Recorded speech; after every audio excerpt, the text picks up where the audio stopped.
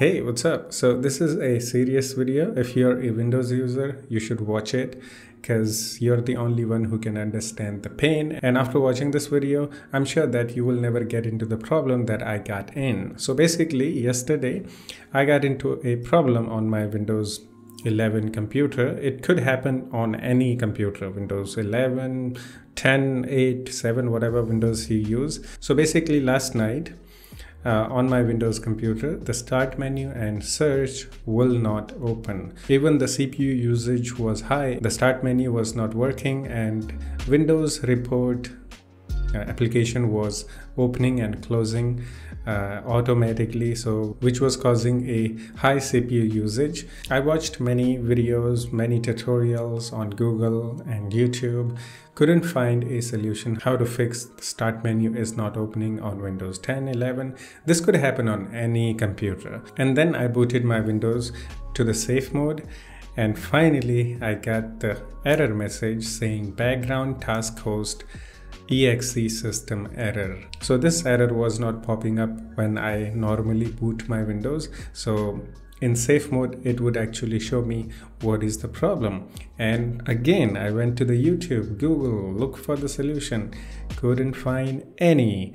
So I was like, okay, I was hopeless, like nothing is working. So I need to reinstall the Windows, and that would obviously fix the issue. So almost I was about to do that. I wasted around 2 hours to watch tutorials and look for the fixes, but luckily there was a restore point created by VirtualBox. That's the program that I installed last time, and after that I had that issue. So I played with the VirtualBox at the daytime, and when I turned off my computer, and at the night time when I came back and turned on my computer, I saw that the start menu is dead.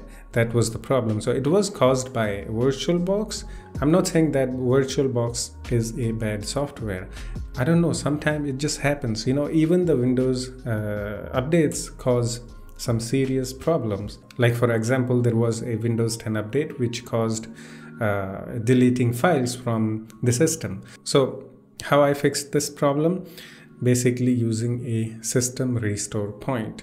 And you know, believe it or not, even though I am a Windows user and you know that I make tutorials on Windows and whatnot, but still I never make a system restore point. I'm that dumb. Can you believe that? So now on, every time if you install a new software or new Windows update, please make system restore point so you can undo the changes if there are any problems after installing the software or a Windows update. Yeah, creating a system restore point is like must-do thing. Okay, it might sound like a joke. Okay, it's not a big deal. Everyone knows about the system restore point, but no one actually takes it seriously. Okay, I'm one of those, but now I am taking it seriously. So I was lucky that VirtualBox itself software actually created a restore point for my system. So I was lucky to, you know, undo the changes, and I fixed my start menu. If the VirtualBox didn't create the system restore point, you know, just imagine I had to reinstall Windows, I had to back up my files, I had to install all the games, all the whatever softwares I have. Actually, I have a GTA 5, so imagine downloading a GTA 5 game, which is like the largest game out there. So the thing is here, okay, I fixed the problem. I was lucky, okay, because there was a restore point. But, you know, I cannot be lucky all the time, okay? So here is my suggestion, and this is what I'm gonna do now on my Windows computer. Every time if there is a Windows update, I'm gonna create a system restore point so I can undo the changes if there is any problem after updating the Windows. Second, if you do any major changes to your computer, such as editing a registry editors, okay, so I'm gonna make a system restore point, so I can go back, undo the changes whatever I have done.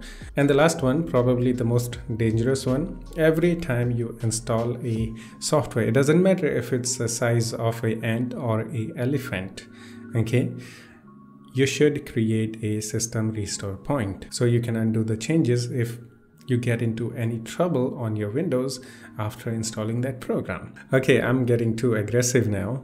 So basically, after what happened to my computer last night, system restore point is a must-use feature on Windows. Okay, as I said, everyone knows it. Maybe you also know it. Okay, you know it, right? You know the system restore point on Windows, what it can do, okay? But do you use it actually? Maybe you use it, but people still ignore this feature. This feature is really powerful because it can undo any changes to the computer after you have created the system restore point. So yeah, that's it. I'm talking too much. I know that, okay? I know that. But this is some serious issue, okay? It is a serious issue. So that's it. I'm not going to talk too much.